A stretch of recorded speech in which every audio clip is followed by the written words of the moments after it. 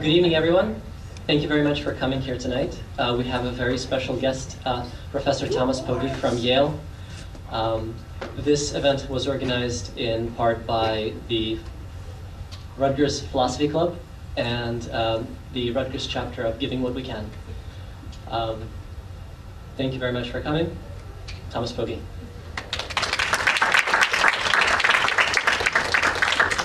Thanks, Boris. And I think you mentioned, you forgot to mention the most important thing. This is the 1 year, isn't it, anniversary third year anniversary. Third year anniversary of Giving What We Can. At Rutgers. At Rutgers. Yes, the Rutgers stuff. All right. Good. So onward. So what I will do is talk a little bit about what makes the work that Giving What We Can does so important, and leave as much as I can time for discussion afterwards, that you can highlight some of the things, discuss some of the things that I will be talking about.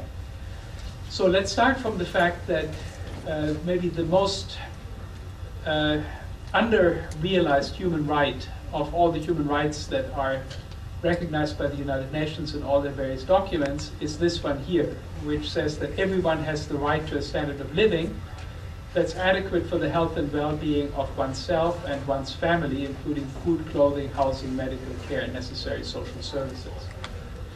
Very large numbers of people still suffer from various kinds of deprivations. And you can see here what these deprivations are that are clearly poverty relevant and that would seem to clearly indicate that if you have one of these deprivations, you are not secure in your right of Article 25 of the Universal Declaration. We have about 7.2 billion people these days in the world, and among them the latest official figures, and I'll have more to say about that later, say that 842 million are chronically undernourished, and then again very large numbers of people lack access to essential medicines, safe drinking water, shelter, electricity, sanitation, literacy, and a lot of children are still doing wage labor outside of their own households, often under very, very bad conditions, slavery-like conditions, hazardous conditions, working as soldiers, prostitutes, domestic servants, and so forth.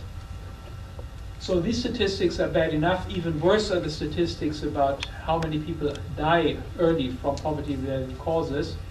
Conservatively estimated, that's about a third of all human deaths, about 18 million every year.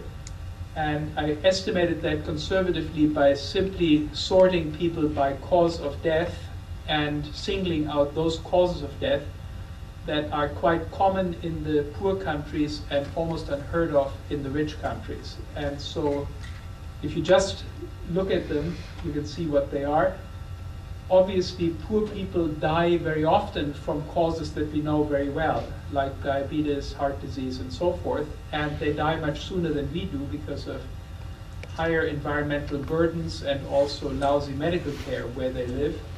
And so it's quite likely that there are many, many premature deaths from causes other than the ones listed, but I haven't added any of those into the calculation. So even just on this conservative estimate, you come to about 18 million a year, or 1/3 of all of the flow of deaths. Now, if you put that in perspective, that's a pretty large number, 18 million a year. That's 416 million over the period since the end of the Cold War, 23 years. And it dwarfs the number of people who died from government-sponsored violence of one sort or the other in the entire 20th century, which I've given you there as comparison. So that's about 200 million in total, of which by far the biggest is the 60 million who died in the Second World War. But it also includes the concentration camps, the gulags, the repression without war, the civil wars, and so on. All of that over an entire century killed about 200 million versus 400 million over the 23 years since the end of the Cold War. Now, if you ask why does poverty persist to such an astonishing degree, why is there still so much poverty around, so much suffering? The first level sort of superficial answer has got to be it's the distribution of income in the world, income and wealth. And you can see here the latest figures for 2008 as collected by Branko Milanovic, who is the World Bank's leading inequality researcher. And you can see here how that income in the world is distributed. basically the blue area, dark blue and baby blue, is the top quintile. A quintile is 1/5 of the human population, and that takes already 85% of the cake. 85% of all income in the world goes to those 20% of the world's population. And you can see how much the other quintiles get, much, much less certainly. And the bottom quintile has not even 1% of global household income, not even a single percent.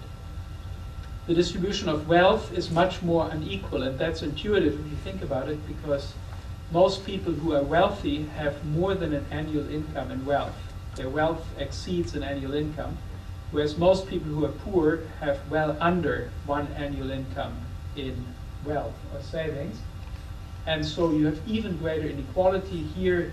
Just the top 8.4% of the human population takes well over 80% of global wealth, and only 3% goes to the bottom 2/3, to the 68.73% who have less than $10,000 to their name. So enormous inequalities are what makes poverty continue in existence. Now, what people will say when you say that it's lamentable that there's still so much poverty in the world, often people say, well, look, there's so much progress. We've made so much progress. Don't you know about the MDGs, for example, the Millennium Development Goals, and how we've all pulled together and made this very heroic effort to reduce poverty, and don't you know that poverty has shrunk and has gotten better and better and better in the last 20, 30 years?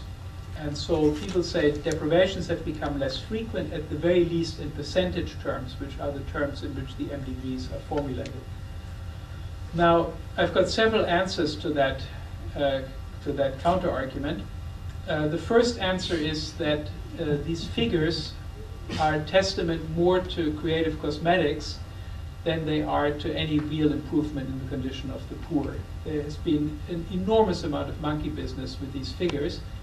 And I'll just give you one example, pretty much picked at random. I used to talk about the poverty statistics. Today I want to talk about the hunger statistics, just to give you a sense of how much creativity goes into making these figures look good.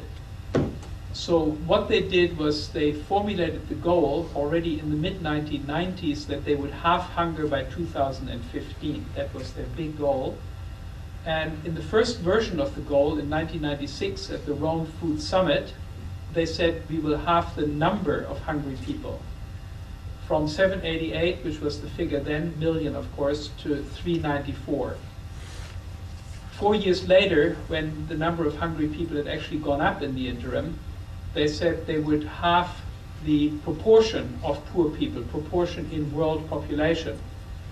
And so that would reduce it from 833 in the year 2000 to 480 in the year 2015, and you can see that this raised the permissible number of hungry people in the year 2015 by 86 million. How? Very obvious, because the proportion is a ratio with the number of hungry people in the numerator, the world's population in the denominator, and as the denominator increases, the ratio goes down quite by itself without any reduction in the number of hungry people.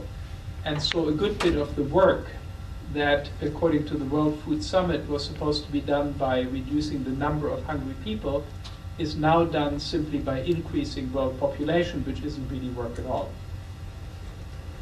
MDG 1, again, very much diluted the goal.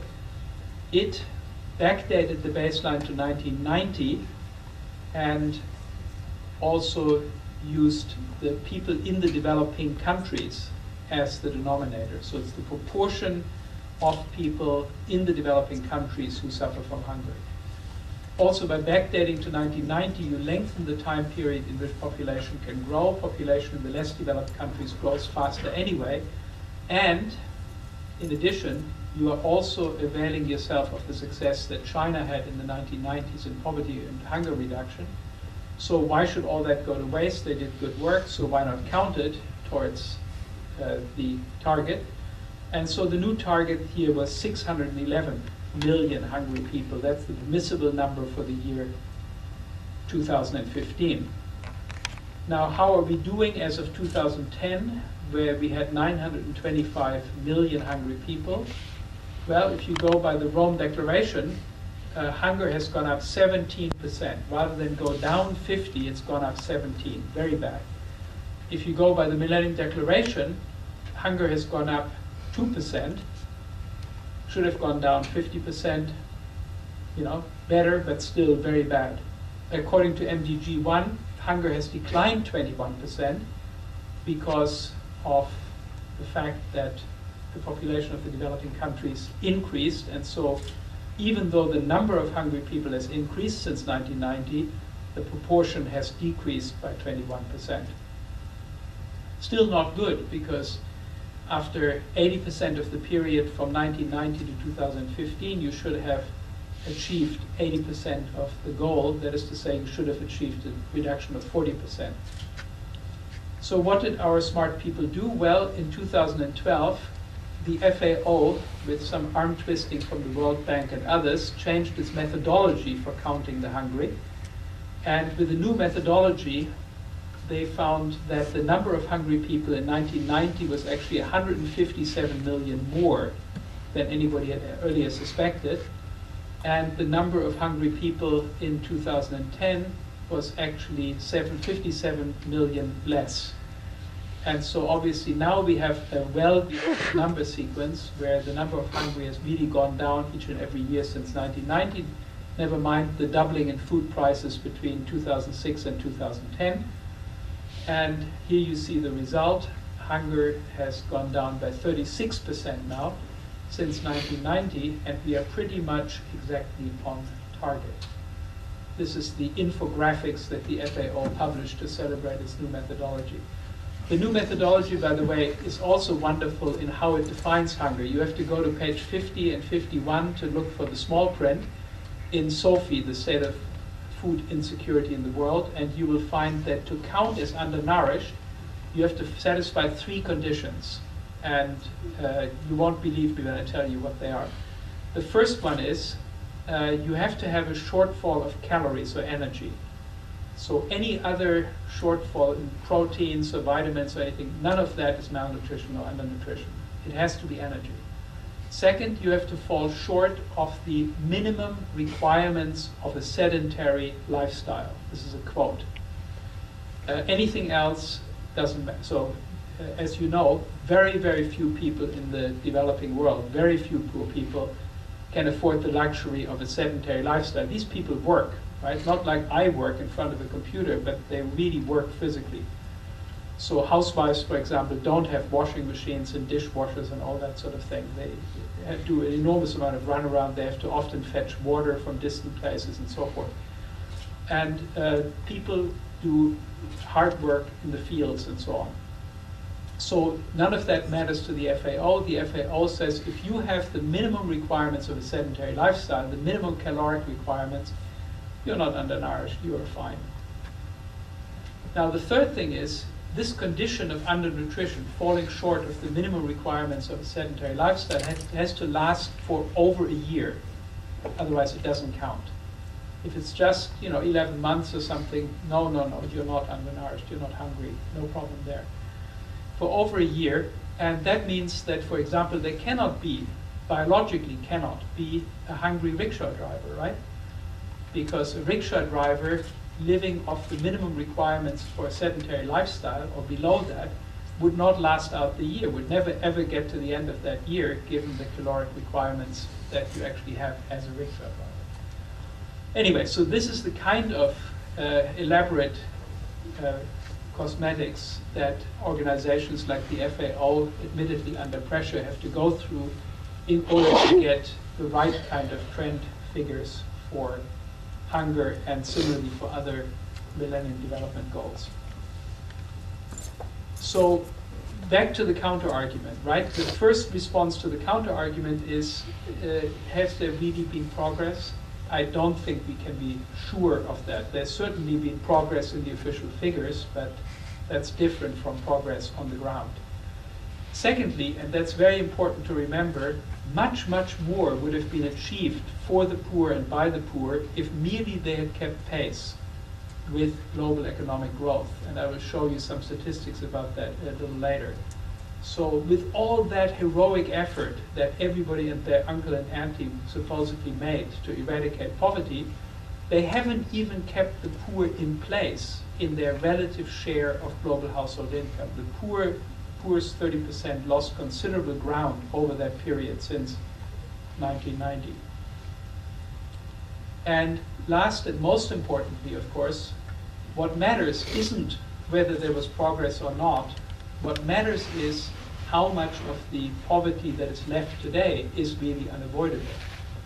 Right? So think about an analogy, think about slavery in this country, and suppose somebody had said in 1840, you know, what is the big deal about slavery? What are you so hung up about slavery for, right? The slaves are better off than they were in 1820.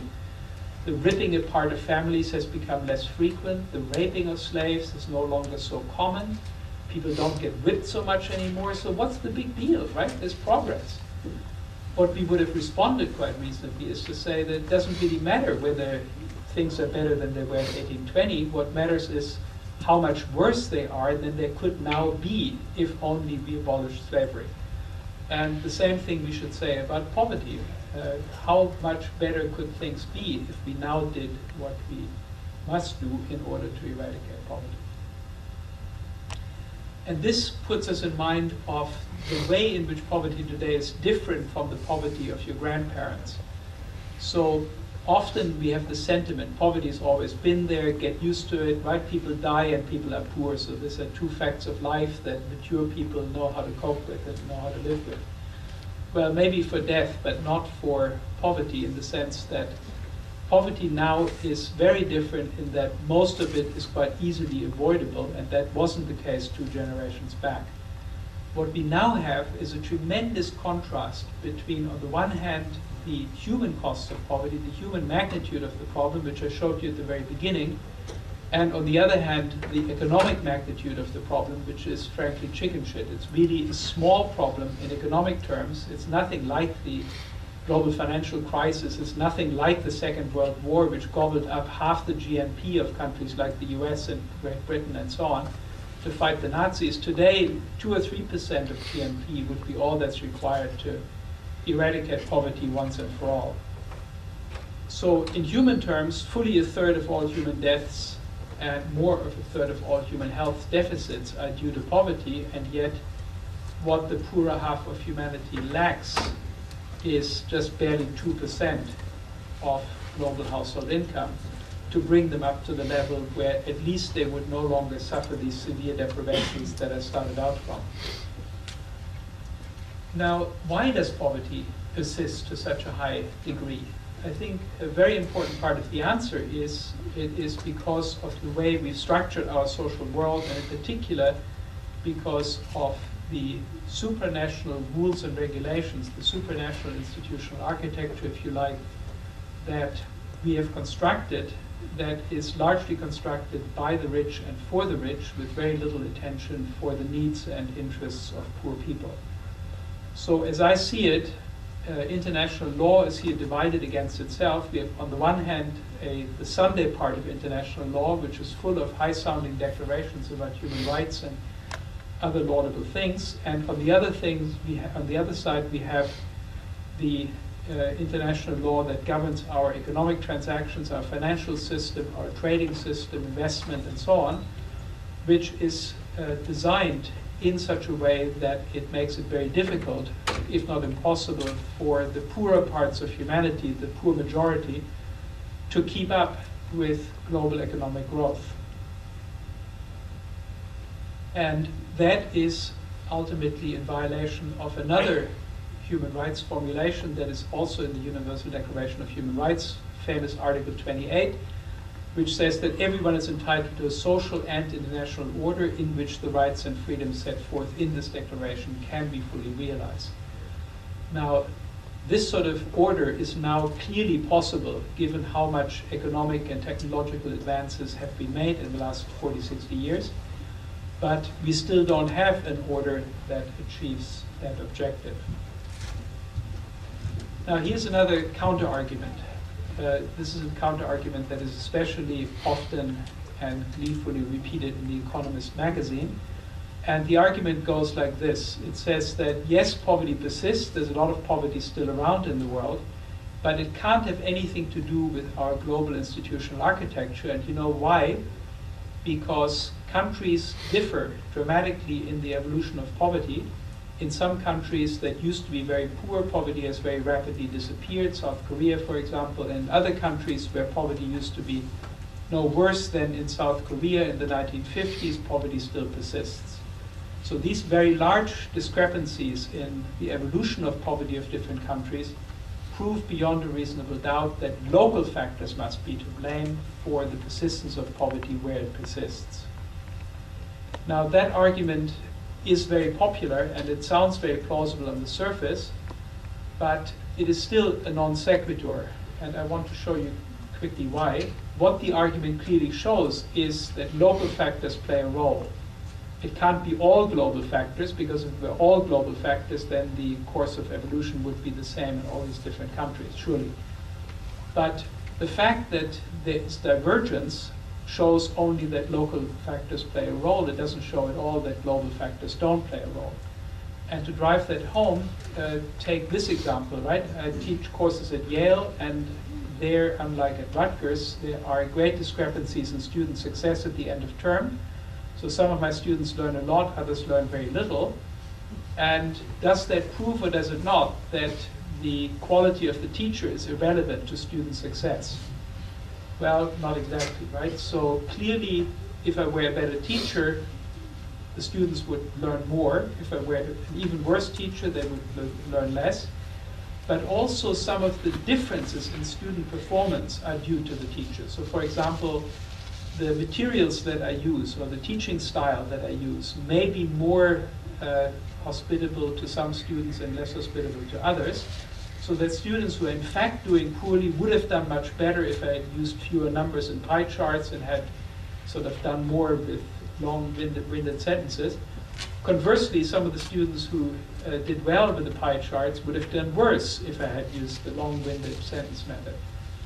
So in that way too, the teacher can influence even the discrepancies in student success. And finally, some of the student-specific factors, the very local factors like motivation, for example, can also be influenced by the students, so by the teacher. So if a teacher is a sexist, for example, cracks sexist jokes, that will turn off a whole bunch of students who will say, well, if he's that antediluvian in that respect, then I don't really think I've got a lot to learn from this creature, even in other respects, right? And so I tune out and so forth. So motivation too is something that is influenced by the teacher and by the...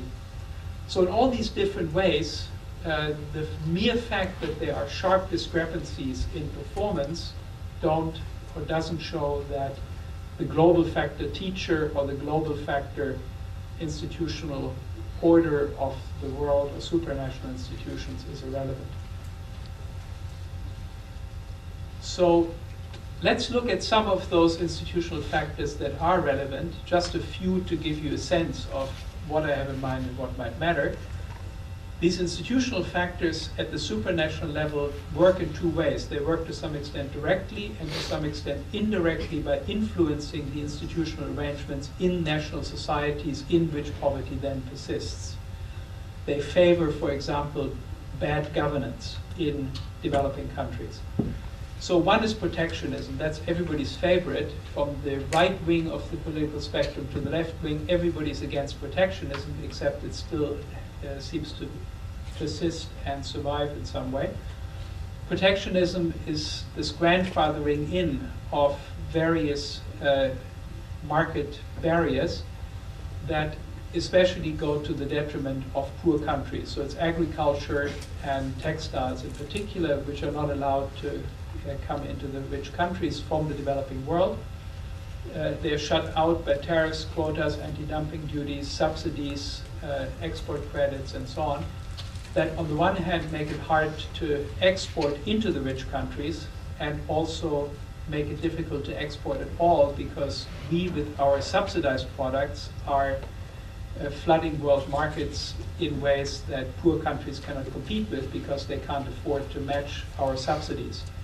And just to give you a sense, in many countries, the farmer's income is more than 50% subsidies. Norway is an example, since I see Lars there in the audience. Norway, it's 56%, for example, where 56% of farmers' income is just sheer subsidies from the state. Pharmaceuticals, right? We have a one-size-fits-all patent regime now that was made a condition of membership in the WTO.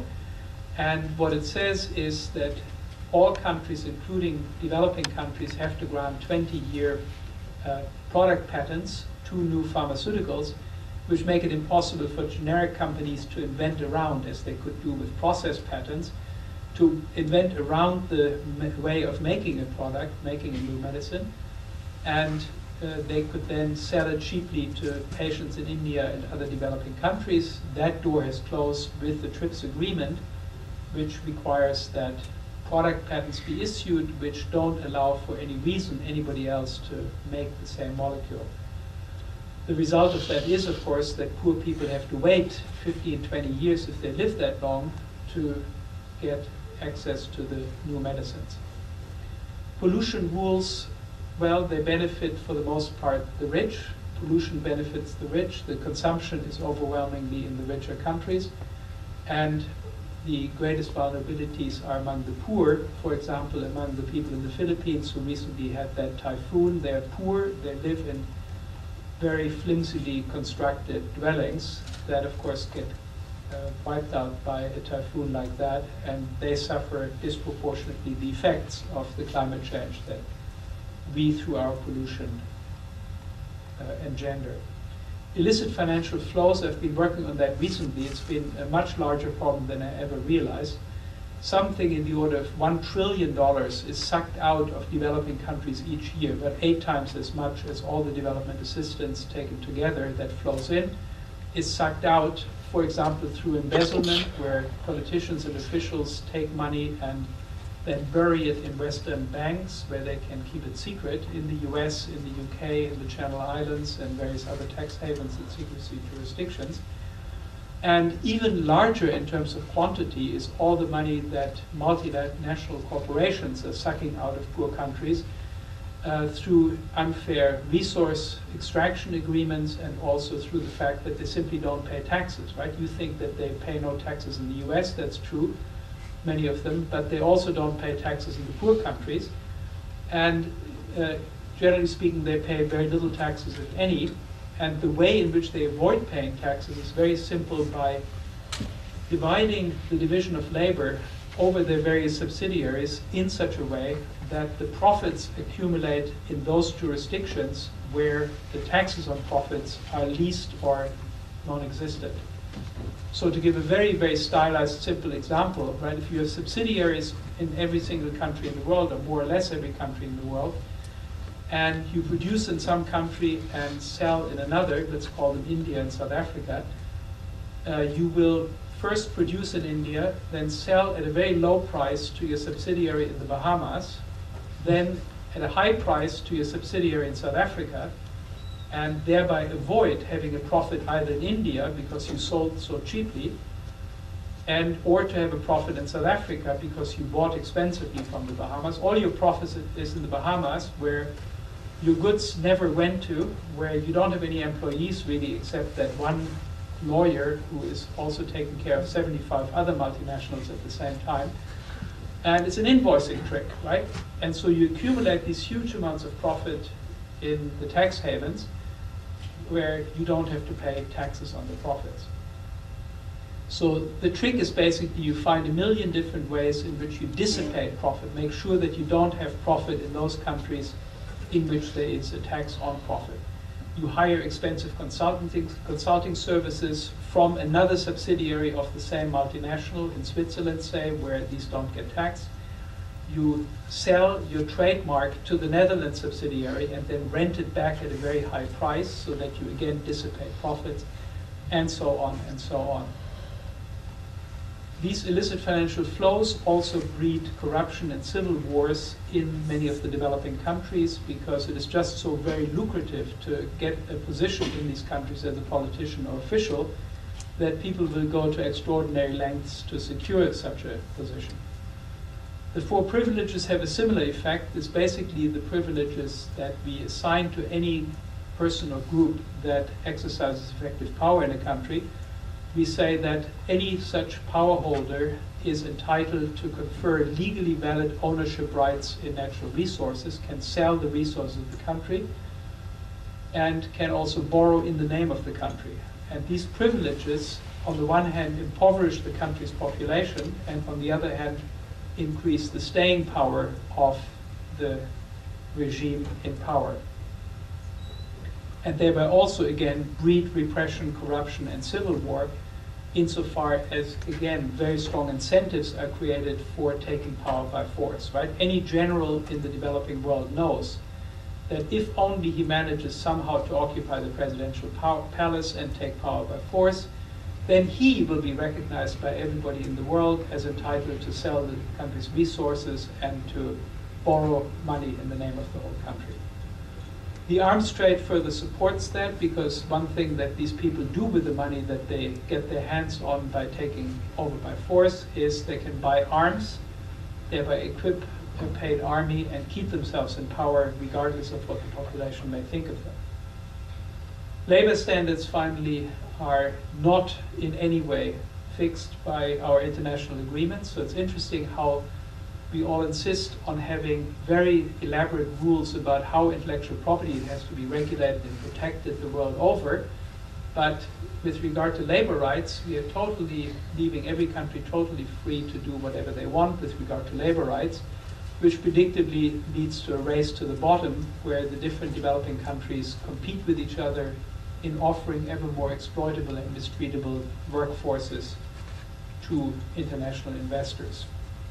So these are some of the features of our supranational institutional order that are clearly designed to benefit important agents such as banks, hedge funds, multinationals, industry associations, and so on, and are clearly working to the detriment of poor people. That raises the next question: how is it, or why is it, that the supranational institutional architecture is so hostile to the poor? Why does it make it so very, very difficult for the poor to keep up with global economic growth? And here I think the central piece of the answer is regulatory capture, which is a term that is very well introduced and very well known among social scientists for 50 or so years, and mainly gets used in the national context. Regulatory capture is a phenomenon that people in the US know better than anyone, because we see it pretty much every day, that people descend upon Washington and buy themselves rules and regulations and applications of such rules and regulations for our own profit, for our own corporations. So corporations have lots of lobbyists that are doing their work in Washington. They give campaign contributions to Congress people, senators, politicians. They hire for very, very high salaries as consultants people who were earlier in charge of regulating that very same industry, thereby signaling to people who are still in the regulation business that if they behave themselves, they will also be hired at high salaries, the so-called revolving door phenomenon. And so there are all these various ways in which in the US regulatory capture is practiced. And in regulatory capture, of course, the strongest participants, those who are already wealthy and influential, have a big advantage over those who are relatively poor. To give an example, right, philosophers would benefit from a special lower tax rate for philosophers. And if you reduce that by 10% or something from currently 35 to 25 or whatever, we'd all, get $10,000 more, $8,000 more, whatever it is. But that's not a lot of money by Washington standards. And so it would take 5,000 philosophers or so to have the requisite critical mass to descend upon Washington with an offer that they couldn't refuse. Now, getting 5,000 philosophers to agree on anything is obviously going to be pretty difficult. But just to give you the comparison, right? Think of hedge fund managers. If hedge fund managers, they would save maybe $1 million or $2 million in taxes each from a favorable thing. And so 3 or 4 hedge fund managers could pull off what it takes 5,000 philosophers to pull off, namely to gather enough to have a rational reason to go to Washington and lobby for a different set of tax rules. And I submit that that's a large part of the reason why we actually do have a special tax rate for hedge fund managers and we don't have a special tax rate for philosophers. Hedge fund managers pay 15% maximum, whereas philosophy professors and waitresses and everybody else pays, I think, 35 or 39.6 in the near future. Right, so the rich, the influential have the critical mass. It's easier for them to organize. They have more experience, more knowledge, better connections. So in many different ways, they're advantaged in this game of regulatory capture. And that means that as they capture the rules successfully, thereby increasing their share of household income, they are then in the next round even better able to capture the rules and so on. So there is the danger of an inequality spiral where at each round of the game, the rich and advantaged add to economic inequalities and political inequalities in their own favor. Now here are two examples about this sort of lobbying game, and one that you learn something useful for a change in this evening. So one is the Strategas investment research firm. They did an index, and so you know what the S&P 500 are, right?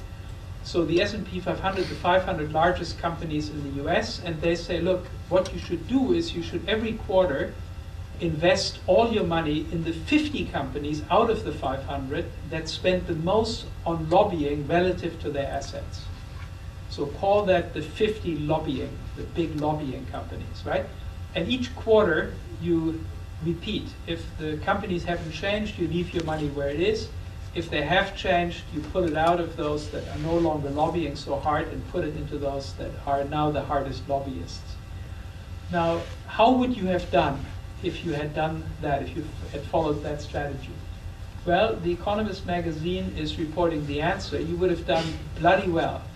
What you see here is the S&P 500 went nowhere, as we all know, from 2001 to 2011, whereas the Strategas 50, the subset of 50 companies of those 500, had a gain of 250%, did vastly better than the S&P 500. So that's pretty impressive. Lobbying really does pay. Here's another. The light blue versus the dark. The light blue is the relative performance. So the dark blue is the actual performance, and the light blue is basically these two curves relative to each other. So how much better the outperformance. And so that's why it's a much smoother curve, because the big movements are, of course, affecting both indices. Now, another bit of lobbying evidence is it's normally hard to tell how much money you get out of your lobbying, right? It's hard to get a ratio of how much you invest versus how much you get out. But sometimes it's possible, and here is a case where it was possible, where 3 economists did the math. This is the wonderfully titled American Jobs Creation Act of 2004. And the act basically, the point of the act is this. I told you the story about how multinational corporations don't pay taxes. The problem with that method is that they accumulate lots of money in tax havens, and that money cannot easily be repatriated into the US, because when you do repatriate it, you do have to pay taxes in the US. And so what these companies do is they accumulate money in tax havens until it becomes a lot, and then they go to the Congress and say, look, we love America, we are patriots, we want to create jobs in America, please don't prevent us from doing it by charging us taxes. Let us bring this money home and give us a tax holiday. A tax holiday is a short period where you can bring money home at a discount.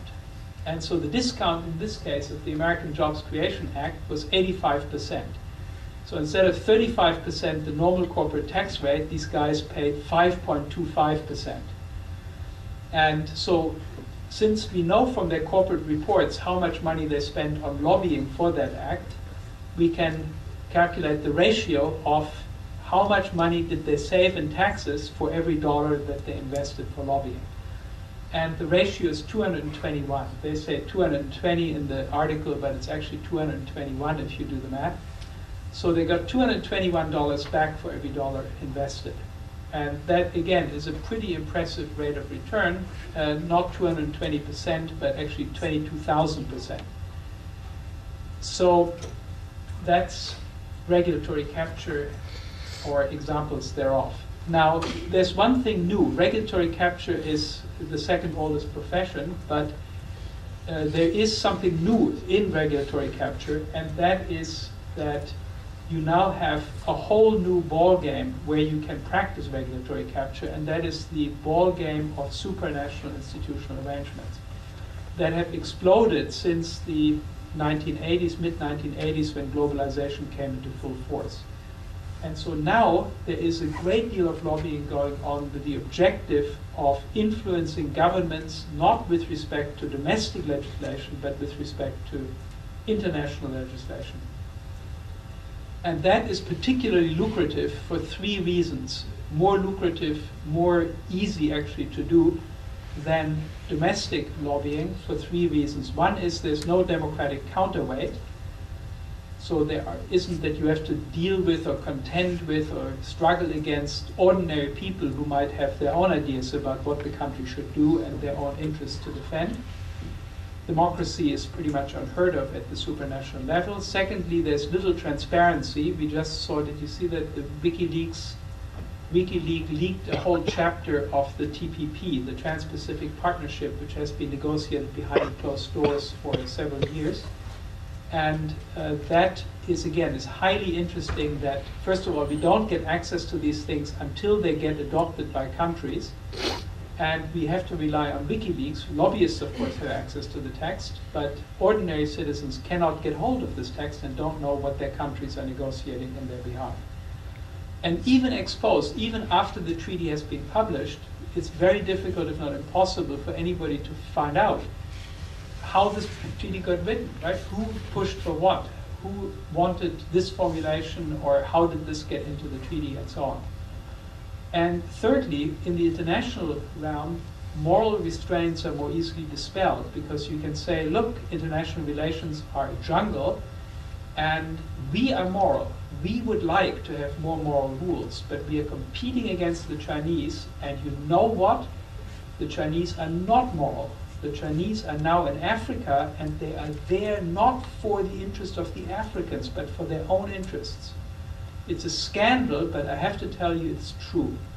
And so, sad as it may be, we, the Americans or whoever, have to also fight without one hand tied behind our backs, because we are competing with the Chinese. And of course, the Chinese laugh and say, look, you know, the Europeans and the Americans have been in Africa much longer than we have, and you think they were there for the interests of the Africans? Not exactly. So we have to fight with no moral restraints, because we are competing with the Americans and the Europeans, blah, blah, blah. So the most cost-effective lobbying these days is this lobbying over supranational arrangements. You still lobby the same people, namely your own government, but you lobby it with regard not to national legislation and rules, but with regard to international rules, and you lobby for the shifting upward of rules and regulations where they can most easily be influenced without the distractions of publicity, democracy, accountability, transparency, and so on. And here the US, of course, is the softest target, because the US, on the one hand, is, of the serious governments, the one that is most for sale, and it's also still the dominant power in these international negotiations. You can see here quite interesting evidence about the US household income distribution, how it evolved. So if you look at just the latest period, 78 to 2007, you see an explosion in inequality, in particular at the very top, right? Our friends of Occupy Wall Street often talk about the richest 1%, and we are the 99%, and so on. But if you look more closely, it's actually the top 10th or even the top 100th of 1% that is really, really making the big gains.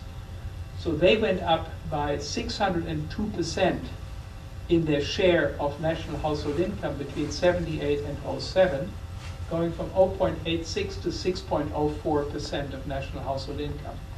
These are 30,000 people, 100th of 1%, and these 30,000 people now have half as much income as the bottom half of Americans, 156 million people, and they have more income then the bottom 35% of the world's population, which are 2.5 billion people. So 30,000 in the US have more income than 2.5 billion people who are the poorest in the world. So a tremendous shift in the income distribution to the detriment of pretty much everybody else in the United States. The other 90 percentiles below have lost during that period. Look also at how this was by no means a trend, a long-term trend, right? During 28 to 78, equality in the United States increased, inequality decreased, and it came down to a pretty reasonable level. And then with the Reagan-Thatcher revolution and globalization, inequality reversed course and has now exceeded the level where it was just before the Great Depression. Now globally we find something similar. We don't have as fine-grained data globally as we do thanks to the IRS for the country, but you can see here the basic drift. I told you earlier that the bottom 30% of the human population, the bottom 3 deciles, lost ground over the period of the MDGs. They would have done much better, had they only kept pace with global economic growth. And you can also see where the winners are, right? The big winner is the richest 5%. They captured an extra 3% of global household income. But there are winners also in the 6th and 7th decile, which are basically countries that, like China, for example, the middle class in China, they had tremendous gains there in that area. It's a bit more bunched than it would be in the real world, because Milanovic, who is the source of these figures, he divides each country into ventiles, which are 20ths of the population, and treats each ventile as one observation, so he doesn't differentiate within ventiles. Here is the same information in visual form, maybe easier to see. This is what happened over that period of exactly 20 years from 1988 to 2008. What you can see is the top 5% of the world's population had a major gain, partly at the expense of the next 15%. And the second and third quintiles did better. They actually improved their position. And the fourth and fifth quintile, and in particular the fifth quintile, lost. The fifth quintile lost well over 20% of its share of global household income. So key facts: in 20 years, the richest 5% gained more, namely almost 3% of global household income, than the poorer half had left at the end of the period. So everything the poorer half had at the end of the period was just as much as the gain of the richest 5%. If the poorest 30% had held steady, they would be 21% better off. And finally, most importantly, if the 3% that in fact was captured by the top 5% of the world's population had been captured by the bottom half of the human population, poverty would already be history now. The bottom half now has 3.33% of global household income. If they had 6.3%, that would be perfectly enough to prevent and avoid all these big deprivations that I told you about at the very beginning of this talk. This is what it would look like. By no means a threat to the wealth and welfare of the top 5%. You would just make the bottom 2 quintiles as large as the middle quintile is now, roughly speaking, and you would have wiped out that life-threatening, really horrific poverty that we saw in the beginning. So I conclude then with the following thought, that most people think of poverty and people in the developing countries and so on as pretty much at the bottom of our moral priority list. So we say that the most important duties that we have as citizens and our government has are duties, negative duties to our compatriots. We mustn't violate the human rights of our compatriots, for example, by things like unreasonable searches and seizures, imprisonment without trial, torture, and so on and so forth. Then come positive duties to our compatriots. They're less important, but still important, to help them, to be solidaric, to support them, and so on. And then at the very end come positive duties that we owe to foreigners. They're even less important. They're really sort of a distant third in that hierarchy of duties. Now, what I want to say is that what we have left out here in this hierarchy are the negative duties that we owe to foreigners, namely not to harm them. That's recognized sometimes when we think about aggressive war, for example, but we rarely think and should think much more about the harm that we do to distant foreigners by, through our government, imposing institutional arrangements on the world that clearly, foreseeably and avoidably cause a great deal of poverty and misery the world over. And in fact, these negative duties to foreigners, I think, are pretty much as important as negative duties to compatriots. So I'm willing to allow that there is a differentiation between foreigners and compatriots with regard to positive duties, that maybe we have more reason to help Americans than we have to help foreigners. But when it's a matter of harming, I don't think that difference actually exists. So if you think about, is it wrong to drive drunk where you are endangering people? Well, it's wrong to do that in America where you endanger American citizens, but I think it's just as wrong to do that in Belize or in Romania, where you are maybe in an area where the only people running around the streets are non-Americans, right? I don't think it's a valid excuse to say, well, I drove drunk, but I did it where I knew there wouldn't be any Americans around. So if that's right, then this is a double upgrading of the importance of the poverty in the developing world. On the one hand, you upgrade it from positive duty to negative duty status. You're saying that we are actually involved in harming these people. And secondly, you're saying that when it is a matter of harming, then the fact that they're foreigners actually doesn't make a real difference to the stringency of the moral duty to cease and desist from that harm. So the obligations that would be affected by this upgrade are two. On the one hand, the obligation to work towards reform, to work through our governments, press for revisions and reforms in institutional arrangements that will end the way in which these arrangements are skewed in favor of the rich, that will end the disadvantages that institutional arrangements impose upon the poor. And secondly, insofar as we can, to compensate for our fair share of the harm that we together do.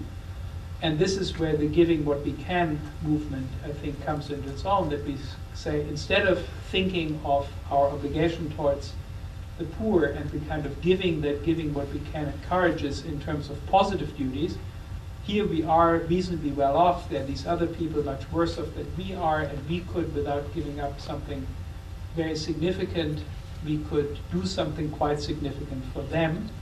Instead of only thinking about that idea, which of course is a perfectly valid idea, we should also think about the idea that we are actually in many ways, through our government, making their situation worse. We are blowing a strong headwind into their faces, if you like, and making it hard for them, if not impossible, even just to maintain their relative share of global household income.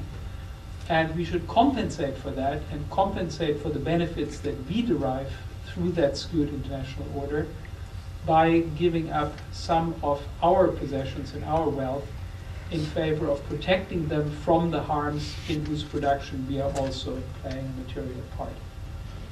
So that's it. I look forward to discussing all this more with you in due course.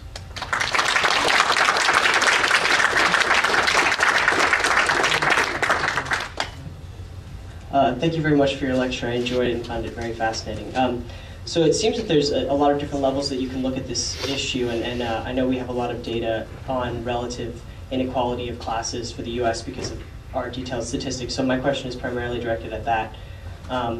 So as far as the duties we have as citizens to support the government and to pay for welfare and things like that that help people at the bottom, I guess I question the premise that the rich are doing, I guess, less than their fair share of that, just based on amount of tax burden paid. So if these figures are from a few years ago, the top 1% paid 40% of the tax burden, the top 5% paid 60%, top 10% paid 71%, and thus for the top 50% paid 90% of the tax burden. So I suppose there's definitely other issues you could look at, multinational and how that plays out in different countries and tax shelters and all of that. But it seems to me that as far as the majority of income that is made in the U.S. and then also consumed and spent and taxed in the U.S., that the rich are paying, I would say, close to what they would deserve to, or maybe possibly more, depending on your perspective on that. Yeah, so this is a difficult topic, but the presumption underlying what you said is that the gross incomes that people have are a true reflection of their contribution to the economy, right? And then, because only then is it meaningful to say that what they pay in taxes reflects, so to speak, their contribution to the social product or something like that. And that, of course, is a highly contestable presumption, that the gross salaries reflect what each person contributes to the economy. So you're saying that their incomes are actually larger than what is taxed, or what is shown, so they're paying less than what it appears? Is that what No, I'm saying that gross incomes are not necessarily a reflection on. Let me give an example, maybe that makes it clearer, right? So let's say you take somebody who owns a large chunk of land and is renting that land out or allowing that land to be used, and so gets income from that land. And so what you're saying is, well, this land belongs to that person, and that's his contribution to the economy, and that contribution is valued at fair market prices. People are bidding to use that land, and the highest bidder gets to use the land. And so that reflects the person's contribution, and then we can see the taxes that the person pays on that income, and these taxes reflect what the person is giving back to society, so to speak, for social purposes. And that's a lot of money, because he makes a lot of money off the land and gives. So now a critic would say, well, look, the very rule that somebody can own very large tracts of land and can rent those out and can get income from them, that rule is a rule that isn't natural in any way. It's not sort of a rule that God made or that was always in existence. I mean, it's a way in which we have organized our society. We could have organized our society differently in such a way that large tracts of land are not ownable, or that they are not ownable for any length of time, only for 90 years or something, and then it goes back to the state or something. So resources, land, you might say, belong to all human beings in common. God gave the world to everybody, and so we shouldn't have a system where one person can own a very large tract of land and then claim all the income that the land generates as his own, and, so to speak, hold others over a barrel and say, if you want to use this land, if you want to have any part of this, then you will have to pay me the fair rental value for that land. Right? And so you have to look at the entire system of rules together. You can't just assume that whatever gross salary or gross income a person makes under an existing set of rules is really that person's contribution, and what the person then pays out of that gross income in taxes is therefore something that that person is forking over to the collective. Right? Because the rules themselves, how we design these rules, itself has a very, very strong distributive effect. I guess I can see how it would depend on your accepting of the private property and current state of the house. Right, right. And so you have to look at the whole system together, the property rules and so forth, combined with the tax rules, and then judge the whole system and see how much inequality it generates and so forth. Good. I was wondering, somewhere along the line you said that it would take like 2 to 3% of GNP to eradicate all of poverty. I guess I was wondering two things. First, say that lump sum, became available, all countries, sort of, came together and said, we want to put this stash aside. So A, would it then be as simple as just applying, some good principles to use that, and then that would eradicate poverty? And then B, I was just wondering, like charities over time, it seems like there's been a ton of money. Has that ever amassed the amount that would eradicate poverty? And I guess the example that comes to mind is like the Bill Gates Foundation. Is the amount of money he's pouring into things, enough to really make a difference?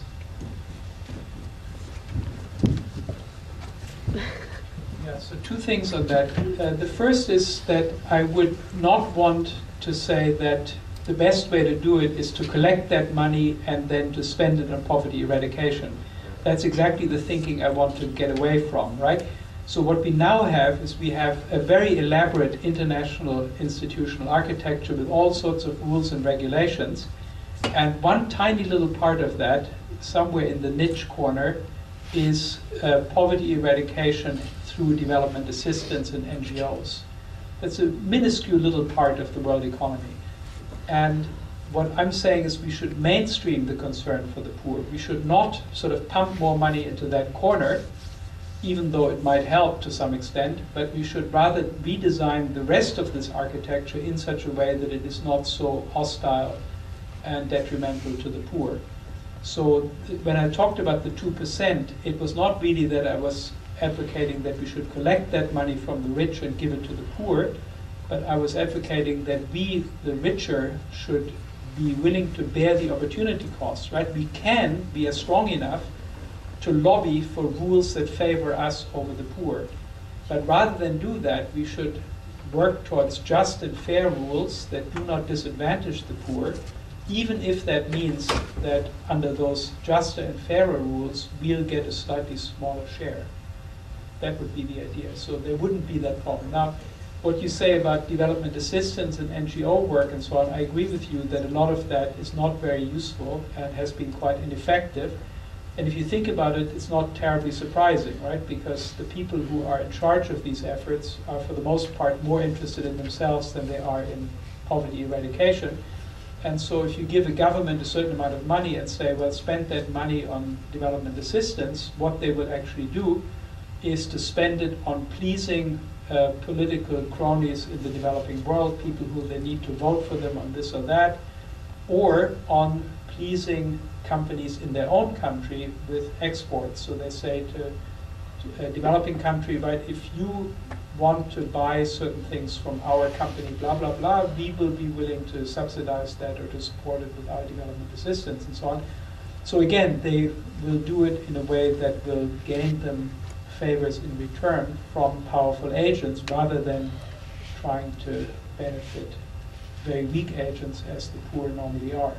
So development assistance hasn't worked too well on the whole, right, with some exceptions, and also all that NGO stuff hasn't worked all that well. There are tons and tons of NGOs that are pretty much ineffective. There are some that are extremely good. And I should mention in this context that Giving What We Can, in conjunction with givewell.org, they're doing very careful research on which organizations are actually effective and which ones aren't. So one big mistake that many people make is they measure their contribution to poverty eradication in the developing world by how much they give, rather than by how much of what they give is actually achieving in the world.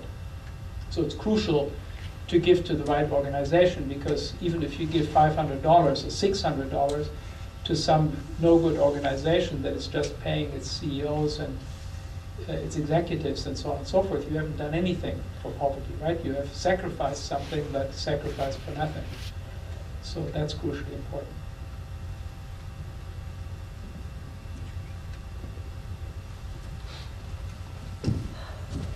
Thank you for coming today. And my question is that the organization of the exploitation of the poor that you showed me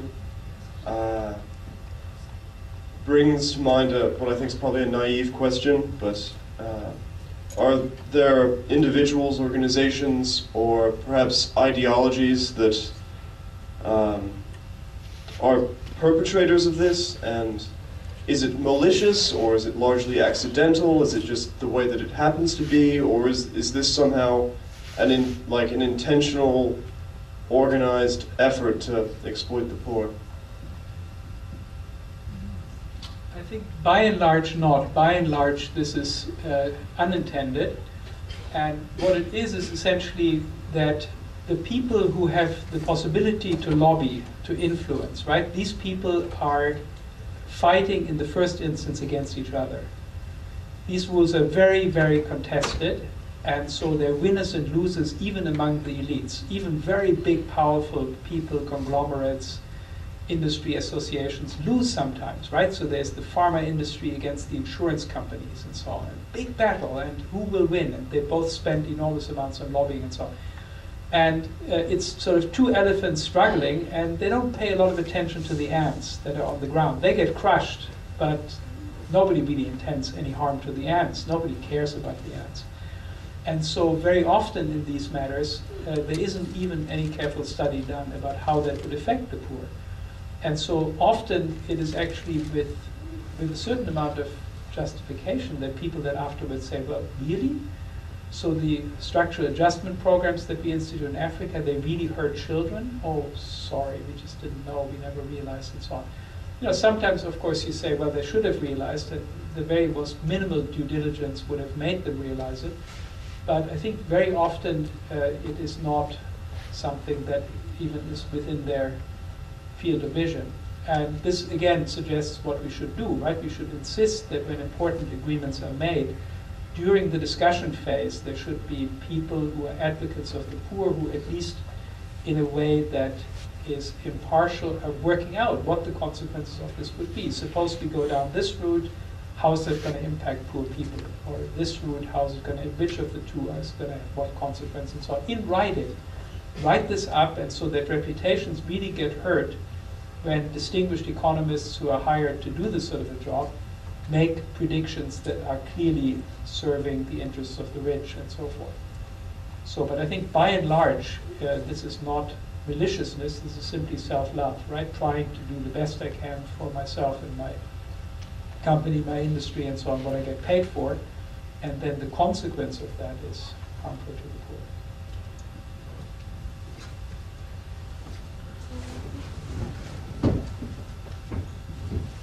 Hi.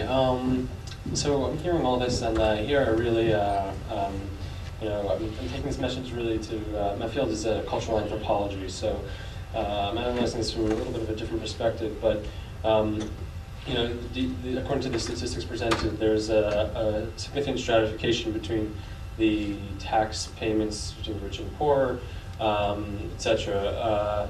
Would you say that there should be a more bottom-up model implemented or a top-down model implemented with regards to fixing these problems specifically? In other words, should it start in a social sphere, or should it start based on economics, or the two are ultimately intertwined, but for example, one country may have a much lower or much less disparate tax payments between the rich and poor. Whereas in the U.S., there's great disparity in between, you know, you mentioned 15% versus 35%, or soon to be 39.6%. So in countries that there's a much smaller gap in between what the rich and poor are paying in taxes, do you think that the inequality spirals are should be necessarily concentrated in the area of should those inequality spirals be necessarily concentrated in the area of understanding people's backgrounds with regard to how they stand culturally, or should it start from their economic status? So I'm not 100% clear on the question, but I'll say a few things and see whether it's responsive, and if not, feel free to come back. So I think there's sort of a bit of both in my thinking. On the one hand, what I am mostly focusing on are very large-scale institutional structures. So things that the rules that govern trade, govern investment, and finance internationally. And these rules, intellectual property rights, labor standards, how to deal with climate change, and so on, these very big pieces of the international institutional architecture cannot really be designed, because they are global or supranational pieces, cannot really be designed with careful attention to the cultural traditions and individual preferences of particular populations. But on the other hand, you can, in, for example, tracking how institutions work and what effects they have, you can go down to the local level and think or talk with people, talk with poor people themselves. I think it's a very important activity to work out what their priorities are and where they think the greatest problems lie, what they think is going wrong in their lives or in their communities. So one thing I did recently, just finished, is a 3-year project on how to conduct poverty measurement. How does one track poverty? One doesn't want to use the simple-minded World Bank methodology of just counting the number of people living below $1.25 per person per day. Right? So what are the various dimensions of poverty? How important are they? Which increments in these various dimensions are more important? Which increments are less important? And so on. And so we did that through a series of 3 rounds of discussions with people in particular sites across 6 developing countries, 18 sites, and thereby got a reasonable metric or measure going, the individual deprivation measure as we called it, which gives us a sense of how things are working, whether they are working and how they are working. And that is something that's essential when you make these very large-scale institutional reforms, to see whether they actually improve conditions on the ground or not. Right? So even though these institutions cover large numbers of people in many different countries and even continents, you do want to keep track of how they actually work out on the ground in various situations. Another project that I'm now beginning is a project about illicit financial flows, the stuff that I briefly mentioned in the lecture. And there too, we have various reform ideas, and we want to test them and see how they would actually work. If, what are the priorities, what would have the best impact on capital flight, revenue drainage, and so on in various developing countries. So I think you have to constantly look at large-scale institutional factors, but also at their footprint on the ground in local communities and so forth in both. So that's neither bottom-up nor top-down really, but it's a kind of combination between the two. Is that sort of roughly responsive to what you're asking? Yes, thank you. Good, thanks.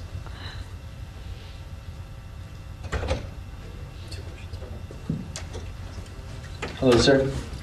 My question has to do with the WTO rules and regulations that disenfranchise developing countries, and whether deregulations in those laws would benefit them just as much or even more than, say, contributing 3% of the world GDP to developing countries. An example I could cite is in Iran, where despite, crushing sanctions and other economic restrictions that they've had, they've been able to find markets in, say, India for their pharmaceutical companies, and other markets in, say, Russia and Venezuela for their auto industry. I personally have seen, surprisingly, like Iranian cars in Russia. So how would that kind of deregulation benefit developing countries? Yeah, so deregulation would be that Iranian products are being accepted as export products. Yes. Pharmaceuticals that don't have specific patents that follow the kind of regulations that the WTO has are being sold in markets such as in India. Right. Yeah, so if you had total deregulation in the pharmaceutical markets, for example, which is one big topic that I work on with the Health Impact Fund project. So if you had total deregulation there, the problem is that you would not get the same incentives for developing new products. So pharmaceutical markets are pretty unique, pretty unusual in that the cost of producing the first item is very, very high. So if you want it to be tested properly through clinical trials, where you test it on thousands of people to make sure that it's safe and effective, right? Somebody has to undergo that labor, has to pay the cost for that, which is in the hundreds of millions. And that somebody is not going to do that unless they get some sort of reward. Because if at the end of the day, they get to sell the product competing with anybody else who wants to make the same molecule, which is easy to retro-engineer, then of course, if you are the one who did all the research and development, you will go bankrupt, right? Because you're competing with these other guys who can make the stuff just as cheaply as you can. and you will not make a profit because you can't add much to the cost of the product in the price, because as soon as you do, you will be undersold by these other guys. In other words, you never get your research and development expenses covered. You never get the money back. So that's the problem, and so deregulation doesn't work here. In the pharmaceutical industry, any kind of free market would lead to disaster, because free market means anybody can compete with you. So you need to do something in order to reward innovators if you want to have innovation, which we definitely want and need. And so the right way to do that, I think, is not through markups, allowing people to charge high prices for a temporary period, let's say, during which you have a patent. But the right way to do that is to give people rewards based on the health impact of the innovation. So you say that out of public funds, we will pay to those who invent and develop and bring to market a new medicine.